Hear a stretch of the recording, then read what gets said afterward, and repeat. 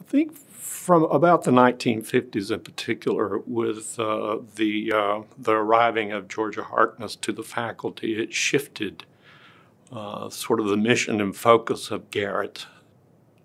away from strictly a theoretical to a more practical application.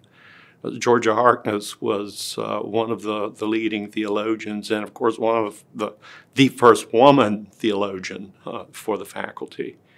And I think since then it has been reworked into our DNA, this emphasis not just on the theoretical or the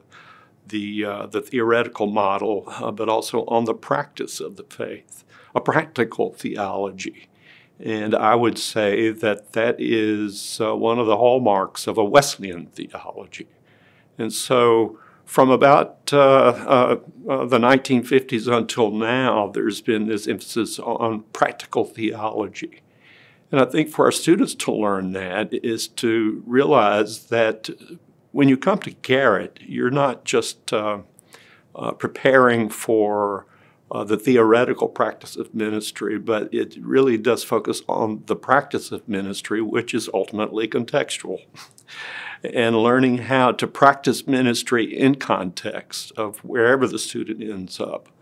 I also think that as a matter of context, it's not just a matter of space, it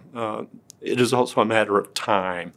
that every generation has to work out for themselves the relevance of the Christian gospel, of the gospel of Christ, not just to a specific space, but to a particular time. And when you combine those elements of time and space, I think we've always done a pretty good job at communicating not just the content of theology, but the way of doing theology to our students.